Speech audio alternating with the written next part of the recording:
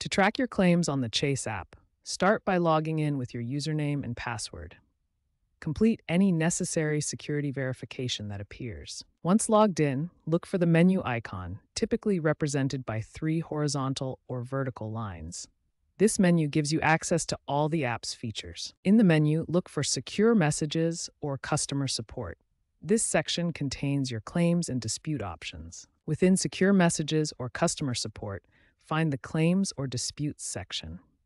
This is where you can view and track all your claim submissions. In the Claims section, you'll see a list of both active and past claims.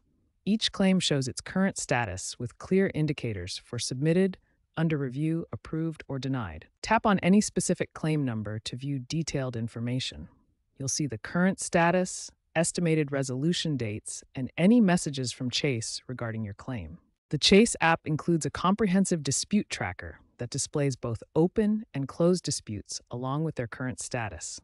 This feature helps you monitor all your claim activities in one centralized location. To initiate a dispute, locate the specific transaction in your account activity and select the option to report a problem. This starts the formal dispute process for that particular charge. Claims can also be filed online through the Chase Card Benefits portal.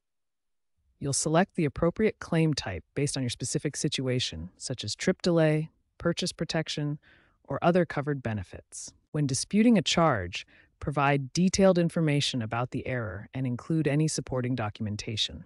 This might include cancellation confirmations, receipts, or communication records with the merchant. Claims typically take 7 to 14 business days to process, depending on the complexity of the case. More complex disputes may require additional time for thorough investigation. The dispute resolution process follows a structured flowchart that includes multiple stages, such as initial chargeback, second chargeback, and potential arbitration if needed. Before filing a dispute, it's recommended to contact the merchant directly first to try resolving the issue. This can often lead to faster resolution and may prevent the need for a formal dispute process.